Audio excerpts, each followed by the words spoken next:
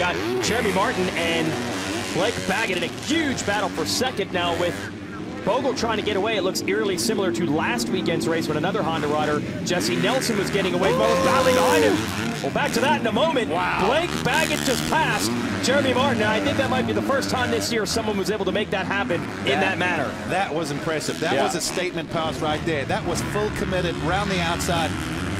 I love that stuff. That's exactly what Blake Baggett needed to do, because Jeremy Martin's got the momentum, he's got the wins, he's got everything.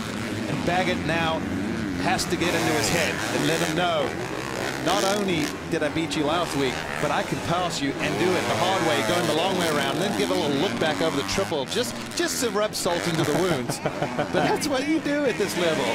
That's a mind game for sure. We mentioned Bogle leading. Like last week, it was Jesse Nelson in this position. Nelson, now we hear, is out of the race. George, you'd have a report on the number 50.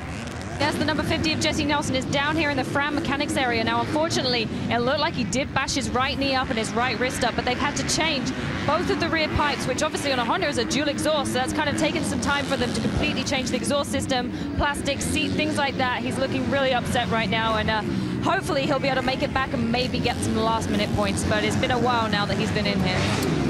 So Nelson was the first Moto hero last week, leading a lot of it. Bogle's the one this time, but not for long. Blake Baggett, in the course of a half a lap, has gone around Martin and Bogle. This is the Blake Baggett we expected to see this year. First couple rounds, certainly not 100%, but he is finding his form at this point. Well, I said it earlier, 95% does not get the job done.